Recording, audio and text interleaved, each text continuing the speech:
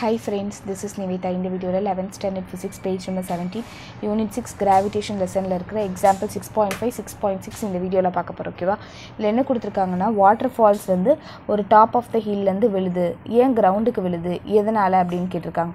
ஏனா நம்ம ஏற்கனவே லாஸ்ட் வீடியோல பார்த்தோம் ஒரு ஆப்பிள் வந்து ஹையர் கிராவிடேஷன் பொட்டன்ஷியல்ல இருக்குனா அதோட வேல்யூ GH அப்படினும் லோவர் கிராவிடேஷன் பொட்டன்ஷியல்னா அதோட வேல்யூ 0 அப்படினும் பார்த்தோம்.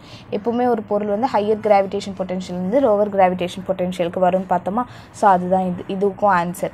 This is because the top of the hill அப்படிங்கிறது ஒரு point of the higher gravitation potential than the lower surface of the earth விட. அதாவது potential of the hill வந்து greater-ஆ இருக்கு potential at the ground அப்படினு சொல்லிருக்காங்க ஓகேவா.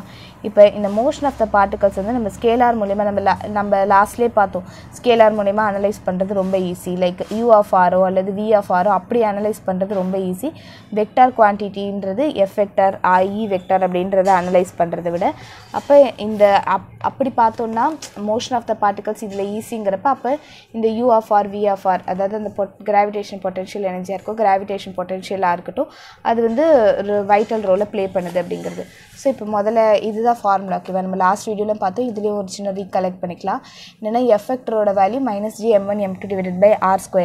It is a vector quantity so it has a unit vector ஓகேவா. f வெக்டர்னு இருக்கு. அதே மாதிரி எலக்ட்ரிக் ஃபீல்ட் அப்படினு சொல்லும்போது எனக்கு அந்த m2 மாஸ் வந்து எவ்வளவு ஃபோர்ஸ் எக்ஸ்பீரியன்ஸ் பண்ணுதுன்னு சொல்லும்போது எனக்கு என்ன ஆகும் -gm1 divided by r2. இதுவும் r cap. இது ரெண்டுமே வந்து வெக்டர் குவாண்டிட்டிஸ் ஓகே. இது ரெண்டுமே வந்து ஸ்கேலார் குவாண்டிட்டிஸ்.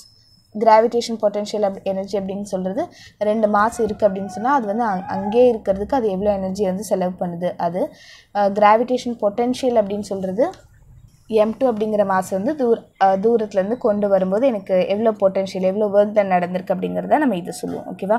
சோ அவங்க அத சொல்றாங்க இது ரெண்டும் வந்து ஸ்கேலார் குவாண்டிட்டி. இதுல வந்து நம்ம மெஷர் பண்றது ரொம்ப ஈஸி அப்படினு சொல்லிருக்காங்க.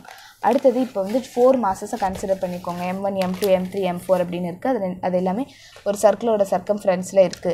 என்னென்னலாம் கண்டுபிடிக்க சொல்றாங்க அப்படினா gravitation potential energy of the system of 4 மாஸஸ். Gravitation potential energy கேக்குறாங்க கிராவிடேஷன் பொட்டன்ஷியல் கேக்குறாங்க. அப்ப நம்ம என்னென்ன ஃபார்முலாலாம் யூஸ் பண்ண வேண்டியது வரும்? முதல் இதுக்கு வந்து இந்த ஃபார்முலாவும் செகண்ட் இதுக்கு வந்து கிராவிடேஷன் பொட்டன்ஷியல் இந்த ஃபார்முலாவும் யூஸ் பண்ண வேண்டியது வரும்.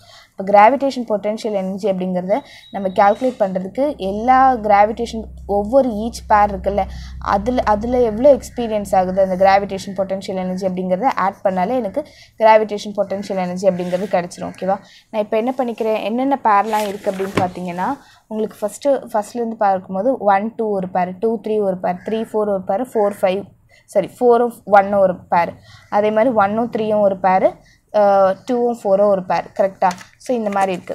அப்ப எனக்கு நார்மலாவே பொட்டன்ஷியலுக்கு கிராவிடேஷன் பொட்டன்ஷியல் எனர்ஜிக்கு ஃபார்முலா வந்து -gm1 m2 divided by r ன்னு மட்டும் வரும் கரெக்ட்டா. அப்ப நான் என்ன செஞ்சுக்கிறேன் அப்படினா இப்போ நான் r12க்கு எடுத்துக்கிறேன். அதாவது இந்த ஃபர்ஸ்ட் மாஸ்க்கும் இந்த செகண்ட் மாஸ்க்கும் எடுத்துக்கிறேன். அப்ப எனக்கு என்ன ஆகும் -gm1 m2 divided by r12 அப்படினு வரும். அதே மாதிரி நான் 1 க்கு 3 க்கு எடுக்கும்போது -gm1 m2 divided by r13 ன்னு வரும். r14 க்கு எடுக்கும்போது இதே மாதிரி தான் நம்ம வந்து 6 இது பார்த்தோம்ல அதே மாதிரி r14 r23 r24 32 இந்த மாதிரி r இதையுமே எடுத்துக்கறாங்க ஓகேவா. இப்போ நம்ம பார்க்க வேண்டியது என்ன அப்படினா r12 க்கு எவ்வளோ இது இருக்கு அப்படிங்கிறது. அதாவது r12 அப்படிங்கிறது என்னது இதுக்கும் இடைப்பட்ட இருக்கிற இந்த ஒரு டிஸ்டன்ஸ் தான் நம்ம r12 அப்படினு சொல்லுவோம் ஓகேயா. சோ இத கண்டுபிடிக்கணும்னா நம்ம என்ன பண்ணலாம் r12 square is equal to it is a right angle triangle right. So r12 square is equal to இதுவும் radius r square plus r square ன்னு வரும். So r12 square is equal to 2r square ன்னு வந்திருக்கும். ரெண்டு இடத்துக்கு root எடுத்தீங்கன்னா r12 equal to √2r அப்படினு வந்திருக்கும் ஓகேவா. சோ அத வந்து இங்க கொடுத்திருக்காங்க r14 இது எல்லாத்துக்குமே இப்படி தான் வரும். தட் இஸ் என்ன சொல்றாங்கன்னா இப்போ 1 2 க்கு 2 3 3 4 4 1 இதெல்லாம் கன்சிடர் பண்ணும்போது எனக்கு வந்து இந்த ஒரு வேல்யூ தான் வரும் அந்த ரேடியஸ் அப்படினு சொல்றது r ஓட வேல்யூ அப்படினு சொல்றது. அதுவே வந்து இப்போ எனக்கு r13 க்கும் r24 க்கும் பாத்தீங்கன்னா தட் இஸ் இந்த r13ங்கிறது இந்த ஒரு ரேடியஸ் r24ங்கிறது இந்த ஒரு ரேடியஸ். அது ரெண்டுத்துக்கும் பாத்தீங்கன்னா இதுக்கு இடைப்பட்ட இருக்க டிஸ்டன்ஸ் என்னது 2r கரெக்ட்டா. r13 ன்னு சொல்லும்போது அதுக்கு வந்து 2r ஏனா இது ஒரு r இது ஒரு r. அதே மாதிரி r24 ன்னு சொல்லும்போது இது ஒரு r இது ஒரு r which is equal to R24. அதான் உங்களுக்கு இந்த மாதிரி பக்கத்தில் இருக்கிறதுக்குலாம் உங்களுக்கு வந்து R ஓட வேல்யூங்கிறது √2Rன்னு வந்திருக்கு. அதே மாதிரி இந்த ஆப்போசிட்டாக இருக்கிறதுக்குலாம் வந்து உங்களுக்கு வந்து வெறும் 2Rன்னு மட்டும் வந்திருக்கு. ஸோ அதுதான் இங்கே கொடுத்துருக்காங்க. இதுக்கு எல்லாருமே √2Rன்னு கொடுத்துட்டாங்க. இது எல்லாத்துக்குமே வந்து 2R அப்படின்னு கொடுத்துட்டாங்க. ஓகேவா? இப்போ இதில் சப்ஸ்டிடியூட் பண்ணலாமா? அப்போ U is equal to -gm1m2 divided by R12 ஓட வேல்யூ எங்கே இருக்குது? இங்கே. அப்போ √2R. அடுத்தது R13 ஓட வேல்யூ வந்து 2R. R14 ஓட வேல்யூ இஸ் √2R. அடுத்தது R23 ஓட வேல்யூங்கிறது √2R. R13னா 2R. அடுத்தது R34 அப்படின்னு சொல்கிறது 34 is √2R அப்படின்னு வருமா? இப்போ இந்த இடத்துல நான் என்ன செய்கிறேன் அப்படின்னா g divided by r மட்டும் -g divided by r common எடுக்கிறப்ப -g divided by r common எடுத்தா m1 m2 divided by √2ன்னு வரும். -g divided by r common எடுத்தா m1 m3 divided by 2ன்னு வரும். Can you understand? அந்த m1 m2லாம் மாறிட்டே இருக்கல, so அதனால் நம்ம அதெல்லாம் எடுக்க முடியாது. -g divided by r common எடுத்தோம்னா m1 m4 divided by √2. அதே மாதிரி தான் இங்கே வந்திருக்கு. -g divided by r common எடுக்கும்போது இப்போ என்ன பண்ணுறோன்னா எல்லா மாதமே ஈக்குவல்னு எடுத்துக்கிறோம். எல்லா மாதமே எம்னு எடுத்துக்கிறோம். அப்போ எனக்கு என்ன ஆகும்?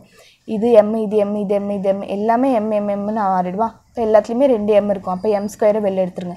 -g m² divided by rன்னு வரும். இந்த இடத்துல 1/√2 + 1/2 + 1/√2 + 1/√2 + 1/2 + 1/√2ன்னு வரும்.